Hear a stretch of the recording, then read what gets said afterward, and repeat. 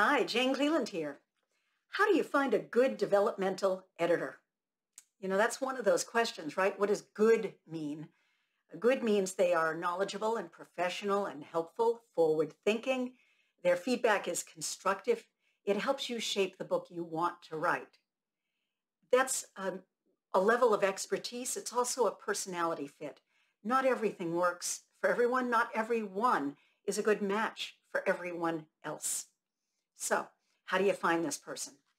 Well, there's an organization called Editorial Freelancers Association, www.the-efa.org, and they're reliable. I have had known many people who found various kinds of editors, proofreaders, copy editors, and developmental editors through that site, so I'm comfortable recommending them to you. Look for someone who has experience in your genre and has worked in traditional publishing if that's the market you're trying to break into. That way you know that they'll know what's required for that publishing track. Good luck with it.